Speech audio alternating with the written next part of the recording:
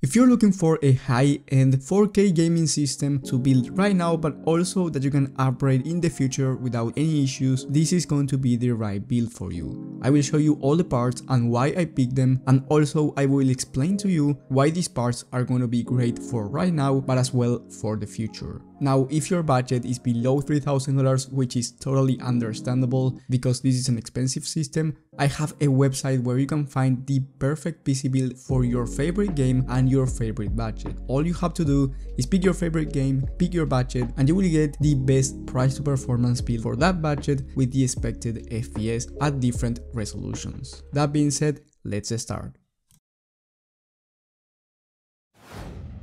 For the CPU, I picked the Ryzen 9 7900X. This is one of the highest end, latest AMD CPUs, and it's also going to be great for content creation. Now, it's not going to be as good as the 13900K, but here we have much more upgradability with the AM5 platform. If you decided to get the i9 13900K, you will have to upgrade the motherboard if you wanted any other CPU. But here on the AM5 platform, AMD said that they are going to continue the platform at least until 2025. Now, if AMD is telling the truth and you want to change the CPU down the line, you won't have to change the motherboard at least until 2025, which is a much better upgradable path than Intel has. Now, for the CPU cooler, I picked the MSI Mag Core Liquid 360 all-in-one liquid cooler, going for $110. This is an all-black build and I love the way this liquid cooler looks. For the motherboard, I picked the MSI Mag B650 Tomahawk Wi-Fi AM5 motherboard. This one has 3 M.2 slots and a maximum memory speed of 6600 MHz, which might be important down the line if DDR5 memory becomes the standard for gaming. Talking about memory, we have the G-Skill Ripjaws S5 32GB kit 2x16 of DDR5 6000 MHz CL36 memory. This is one of the best high-end kits out there in terms of value, going for $144. Now, it's expensive, but still a great kit. For the storage, I picked the Samsung 980 Pro with heatsink, 2TB of M.2 Gen 4 SSD. This is really fast even for content creators. Now, if you're just going to do gaming, you can easily step down to a Gen 3 drive, saving around $100. But if you don't know if you're going to create content, you want to have that option down the line, and you don't want to buy another M.2 SSD down the line, this is the way to go. And if you're a content creator already, this one it's really fast even for your needs. Also, if you need more storage, feel free to add more since you have 3 M.2 slots. For the graphics card and the most important component for gaming, I picked the RTX 4080 16GB GPU. Now, you can go with the 4090, but the rest of the build is not going to be as upgradable, and also between the 4080 and the 4090, yes, maybe there's a gaming difference, but trust me, you won't notice this difference even at 4K because of how fast both GPUs are. This one is going for $1,300 at the time that I'm recording this video, and is going to deliver the performance that you need. If you're a content creator, this GPU is going to be one of the best options as well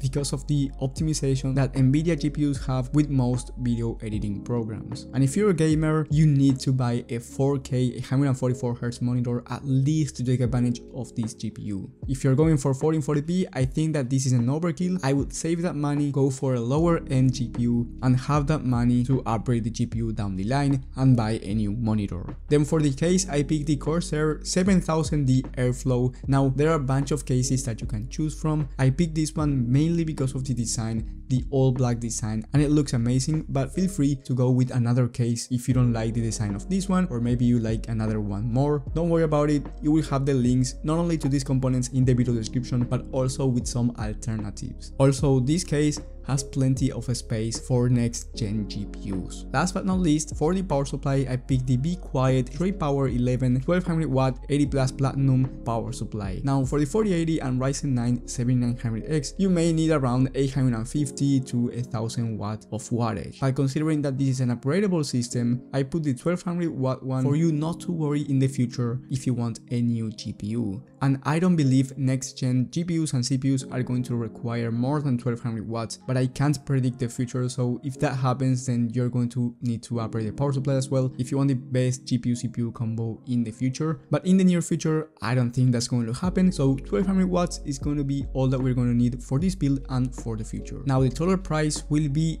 2,943 bucks for this beast of a PC build.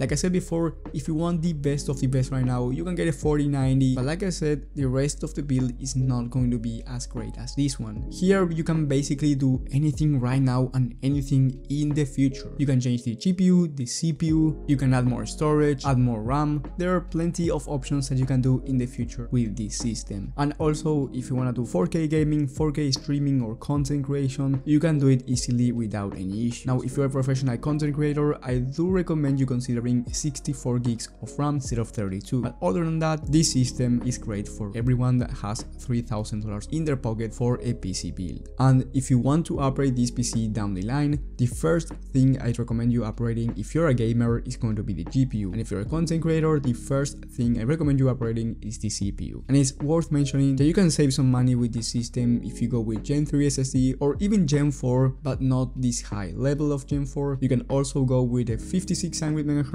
RAM kit and save some money there. You can go with a cheaper M5 motherboard, and if you're a gamer, you can get away with the Ryzen 5 7600X. Overall, you can save around 500 bucks, especially if you're just a gamer and you don't feel like you will be upgrading a lot. You will have all the links to these components in the video description. Maybe when you're watching this video, some components are actually more expensive or cheaper, so I do recommend you checking the latest pricing. And like I said, if you want a cheaper PC build, you can either go to my website or watch my PC build videos. I will leave you the PC build playlist in the top right of the screen for you to check it out. Thank you guys for watching, and if you got value out of the video, leave a like and subscribe, but most importantly, hit that bell button so you get notified when I upload this type of content, which I do from 3 to 5 times a week. Thank you guys for watching, thank you for your support, and I will see you on the next one.